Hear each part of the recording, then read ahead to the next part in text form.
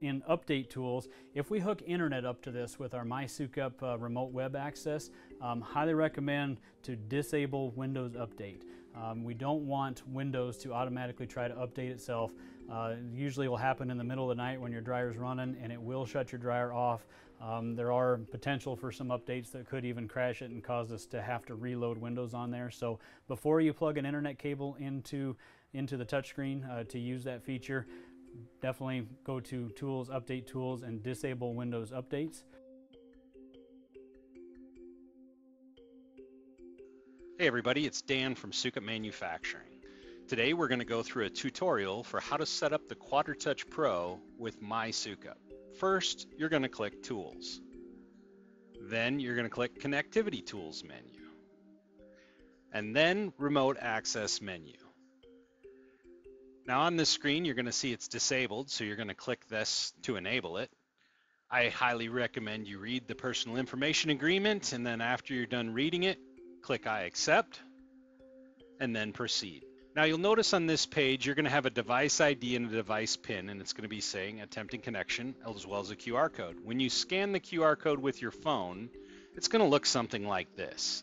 If you don't have an account, be sure to create one. If you do, you'll need to log in. I have an account, so I'm going to click login, and I'm going to enter in my username.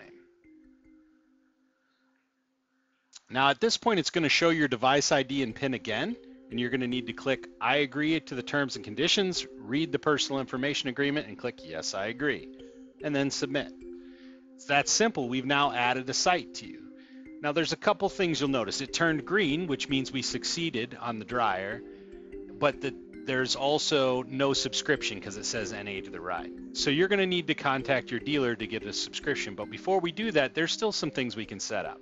Click the top right, click My Account, then enter in your phone number. Now, this isn't my phone number, but I'm still going to put one in to show you.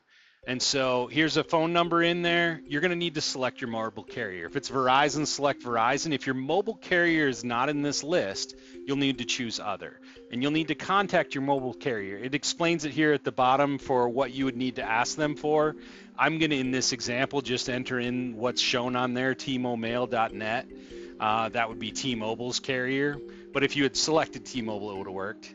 Hit save and continue. And then you're going to go back to the home screen. You're going to click the drop down and you're going to click Manage Site Alarm. Now what this does is chooses which alarms you're going to get. So if you click the top right there and click Set Site Alarm to Default and then yes, it's now going to create all the alerts for the thing. Now if you drop this down, you can see what's checked and what's not. The defaults are usually pretty good for most people, but you can change them if you don't like them. Now we're going to need to go back to the touch panel, and we're going to need to get the device ID from here to call your dealer. So get that so you can contact your dealer with that, but then also while we're here, you can enter in a site name that's going to be memorable. So you can go ahead and enter in the site name here at the bottom, and that's going to allow you to have a descriptor on the MySukup account that is useful to both you and your dealers. So maybe your farm name and the model 2410. If that's what you have, a 2410 mix flow, you could put in something like this that's memorable, and then you can save that. Now after you contact your dealer and you get your subscription purchased, when you load back up on the app, you'll notice it says NA. You can swipe down and then you'll see now there's a subscription of 365 days. Now, if you have a long site name like we punched in, you'll notice that it kind of hides that to the right, and so you'll have to click the plus arrow to the left in order to see it. But then you can click into the site, click into the dryer, and on your first load, until it has a chance to kind of populate everything it needs to, it may take a little bit longer, or you might even get an error at this point, and you just need to wait, up to 15 minutes for your dryer to get all the data it needs out to the site for operation. In this case, the data's there. It just took a little bit to load. Here it is, dryer's not running, and you've successfully set it up.